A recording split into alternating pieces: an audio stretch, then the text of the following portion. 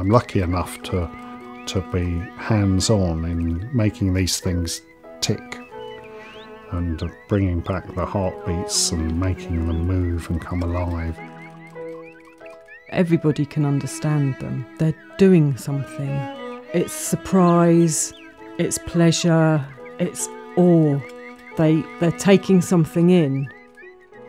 Everything does something different, and they're entertainers. They dance, they perform circus acts.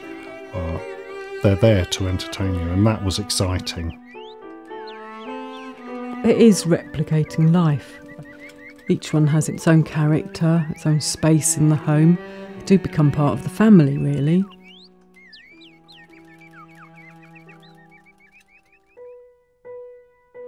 This is inanimate objects that appear to be alive.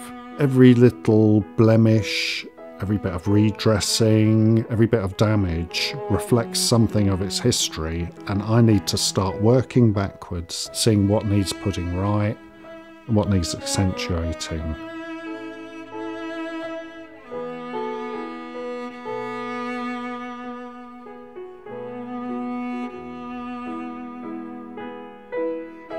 When we first bring an automata to the workshop, one of the first things we'll do is clean the glass eyes, and it's like drawing back the curtains, and then woof, the character bursts out of the automata. And I think that's when we really get to know them as individuals.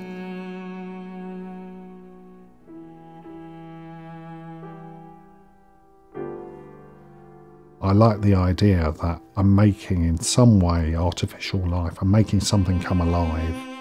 That keeps me going and enthralls me when I see glimpses of that happening on the bench in front of me. You're certainly never alone in a room full of automatons.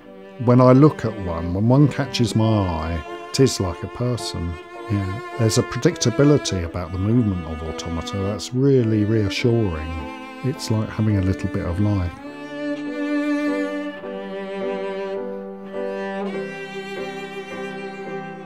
My favourite thing is watching people watching automata. When I watch an audience watching me demonstrating the drinking bear, and they go, "Oh, oh, oh, I got it, I know how it does it." And I say, no, it's a magic bottle. I love that. On the Clockwork Fruit Cellar automaton, his fruit magically open up in turn. Each one, the fruit opens and reveals a little scene. So our fruit cellar here is something of a magician. Its fruit have surprises.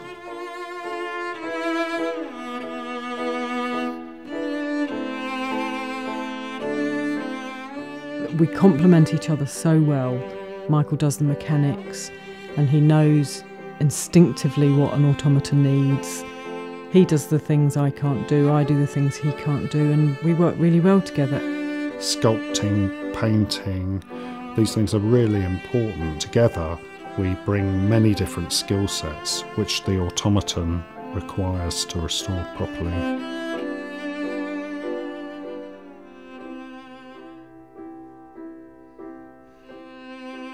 The ones we really, really love, we don't restore, and then we don't have to sell them. The Heba's got a hole in her chest plate, and you can just see the musical movement poking out. I always imagine that that is her heart. That's what gives her life. There is a real purity about her. What she does do is completely magical. And she's got these fantastically sculpted hands. They're absolutely beautiful, and they move in time to the music as if she was playing her harp.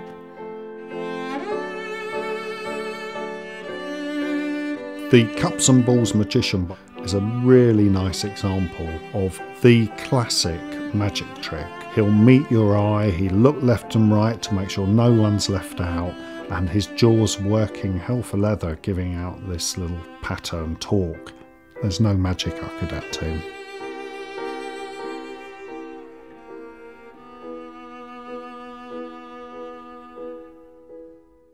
With the turn of the key, the automata is coming to life. It is artificial life, I guess. each piece, no matter what it does, will give a little bit of pure pleasure. You can really see it in their eyes, in their faces and their expressions. Automata surround me in my real life, and they've never entered my dreams. They don't need to. They make every day like a dream.